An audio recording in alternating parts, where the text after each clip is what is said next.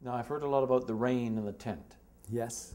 And Skip Manley, the rain pooling in the surface of the tent. That happened about 2 nights before we opened. Deluge. Guthrie, wearing an ancient bathing suit and one of those Scott's emulsion yellow slickers, you know, wandering around, and the Skip stabbing the pots of water as they came. And and we were trying to do a rehearsal. And so Guthrie, he had a knife and was cutting the ceiling of the tent. Yeah. The water pours into the auditorium. Yeah. Yes. And does someone sew the tent back together the next day? Yes. It's amazing. My God. But he was a tent master from the circus. You know, he knew what he was doing. And wooden And Guthrie stepped out of his bathing costume, as he would call it, and he walked around with his slicker, naturally, but we knew he was nude underneath, and he just couldn't be bothered picking it back up. How long was his slicker? Long enough. Knee length? Oh, below the knee. Oh, below the knee. Okay. Yeah, yeah. Oh, we have all kinds of stories. There was the coronation of Richard III had a choir, and they were little boys, male choir. Male, they were 10 years old, led by 2 little 5-year-olds. And naturally, they were down in the depths, you know, where the, well, I don't know what they call them, but it's the tunnel. Mm-hmm. And 2 of the little kids got lost, and Guthrie said, and I couldn't believe this, "Oh, for God, you're behaving like 5-year-olds." And they were. Wow. And then in All's Well That Ends Well, we wondered how long it would take before Guthrie, who was profane, you know, like most theater people are, would say the F word. And he picked a day when we were doing a scene, the party scene, celebrating Alec Guinness's recovery from a fistula. He played the king who was ill at the beginning of the play. And then he gets cured. And we all have a party. And they imported the local United Church choir to be part. First of all, they could sing, and then they could be part of the thing. And we thought, is this the day? And it was. Guthrie came tearing down from the back of the theater saying, "No, no, no, you're being so effing Ontario." And we looked at the shocked faces of the choir, except for 2 women who never stopped smiling and realized that they'd never, ever heard that word in their lives. Oh my God, wow. So when the theater finished its 5-week run, Yeah. did people... Guthrie went off to Israel to do a production of The Merchant of Venice, which is very daring because, you know, let's face it, except for a couple of speeches, it's a pretty anti-Semitic play. And I said to Guthrie, "Who's going to play Shylock, Barry Fitzgerald?" And he left, and I went to the Bristol Old Vic, and... But at the end of the 5 weeks run, what was the feeling? Did people know they were in a big, wonderful new success that would go on, or...? Well, we knew that was going to go on next year. Right. Was there an announcement made to the company that there are sufficient funds to have a second season, or how did that work? Yeah, it didn't happen right away, I don't think, no. We just had a party. We made fun of, I did a takeoff on All's Well That Ends Richard, you know, and I got soundly criticized for it by certain people for being lacking,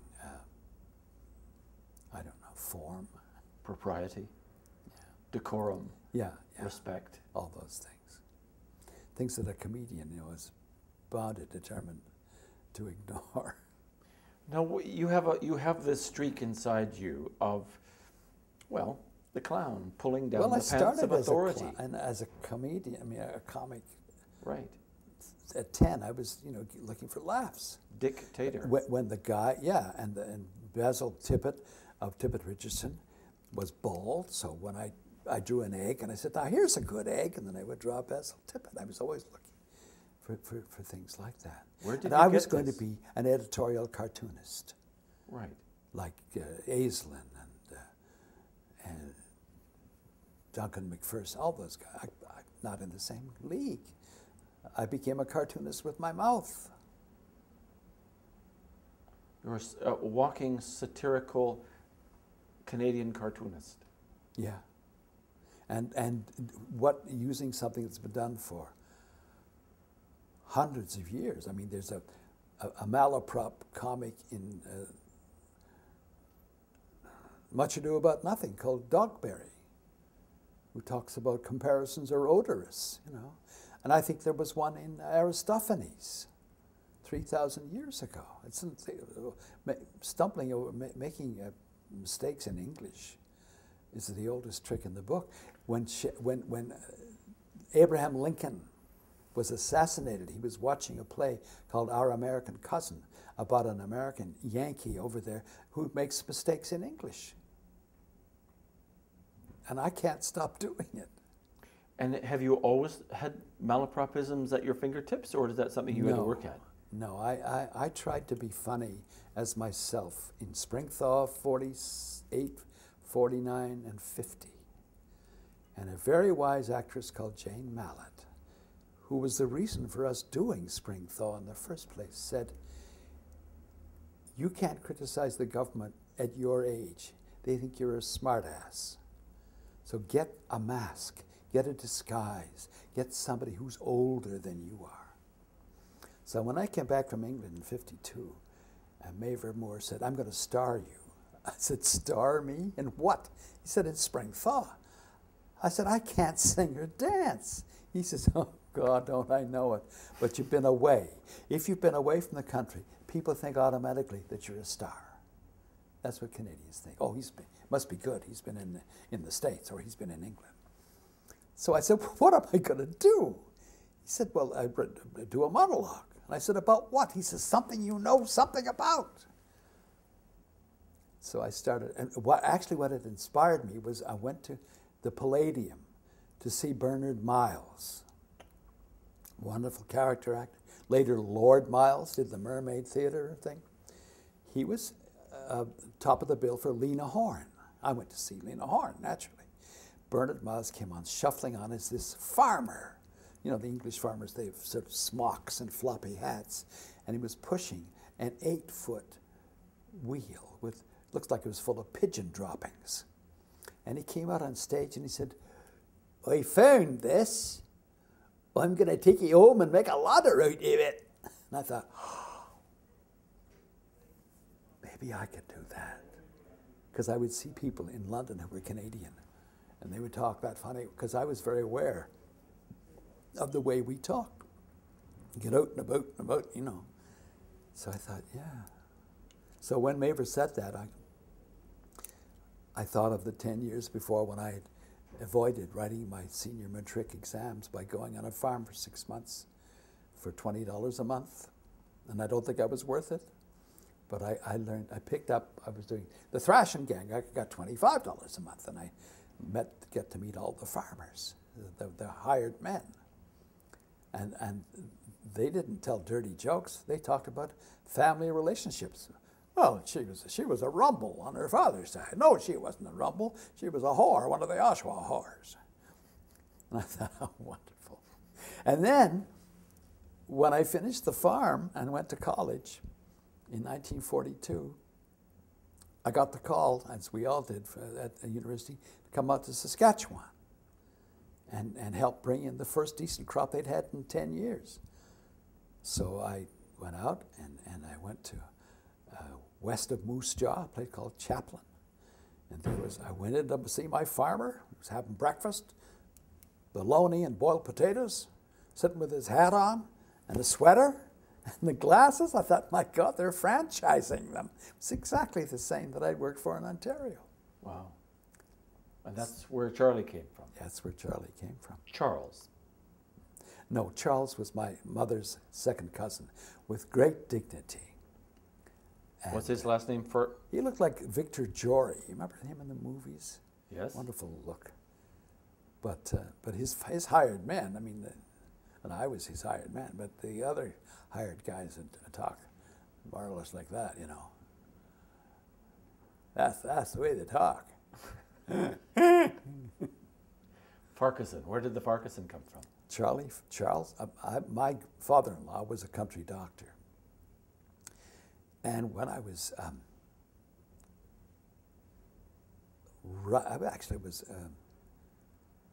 vacationing up in Muskoka, and he would be on the phone, and he would talk to a man called Charlie Farquharson, who happened to be the head of the Ontario Medical Association. Very distinguished surgeon. There's a junior high or something in the Toronto area named after him, Charles E. Farquharson High. But I just stole his name. Like I stole this and I stole this. And I'm willing to give it to the museum. So did Charlie develop over time, or did he leap full-born onto the Canadian well, stage? It's a gestation period of 10 years. That's like it takes an elephant that long to have a baby, you know. But did you start off, you know, just a sweater and then a couple of... Actually, I started off with my father's suit, because I was imitating the guys that went to the CNE, and they always had a dark navy blue suit, too short in the legs, fairly worn, shiny, and they had the white forehead and the scarlet neck, and the hat like this, and I see them going up and down the stalls with the cattle and the horses. So that, actually, the hat I wore was Lowney's Young Canada Club Indian headdress that you get if you have 6 bars, a hat, and a bag, all for 25 cents, and that was the hat. Like, you like those prices? And so I wore that. So that fall was the opening of television. And they said, Maver said, you're going to do that, aren't you? And he's got a mailbox, and you stand there. I said, yeah, but he wouldn't be wearing a suit, and he certainly wouldn't be wearing an Indian headdress with chocolate bar advertising. So I'm desperate, and I go next door. I'm rehearsing the big review, and I'm in a monologue and a couple of other sketches as myself.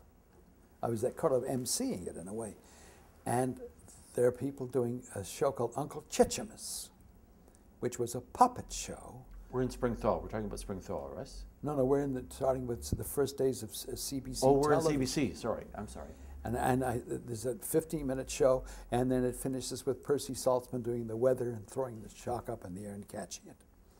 And the guy directing the show is wearing this cardigan, looked like the one that my farmer had, and the Saskatchewan farmer. And the guy's name is Norman Campbell. And I'm introduced to him by the guy who was sitting on a dolly, whose name is Norman Jewison. And I knew Norman because we went to college together. So, and he's wearing this hat, which his father, Percy, used to use when he was pulling his cukes at Lefroy, Ontario. And I said, Normie, can I borrow that hat? I've got to do a thing. He said, oh yeah, he's just, and I said, who's that? He says, that's Norman Campbell. I said, can I meet him? And I said, that's a sweater, it's kind of great. He says, oh yeah, I wore that on Sable Island during the war. I said, did you get the wool off the backs of the ponies? And he laughed. And I said, look, I need a costume next door. Can I? I'll bring it back. I never did. That is Norman Campbell's sweater. That is Norman Campbell's sweater. From this is Norman Jewison's 1950 father's hat. It's air CBC conditioned. studio. My God. The glasses I got on my own. Wow. And you know, when they did it, they used to always kid me about it, but I mean, I never did. I could say, oh yeah, I'll get it back to you. And when you first put on the sweater, the glasses, and the hat, did it all fall into place? Yeah, it sure did. And Charlie stepped forward. Uh-huh. And hasn't stepped back since. It was the day that the Boyd gang had broken out of jail. It was the first day of CBC television. And the CBC logo came on upside down. It's a great start. And there was a news release about the Boyd gang. So I think it was the next day we did the big review, and Charlie says, they tell me that some banks in Toronto was robbed by outside parties. Makes a change. Wow. Now, do you write this stuff ahead of time, or do you... I read the papers. But they then never you just let me step up to the down. mic and it comes out, or do you have to write it down? Oh, yeah. You do, you write it down. Oh, I'm terrible, yeah. Yeah. And then you learn what you've written, or it's a guide for you when you're up at the mic? Well, by now, I'm so old. I've been a stand-up comic for 55 years. Now I'm a sit-down comic.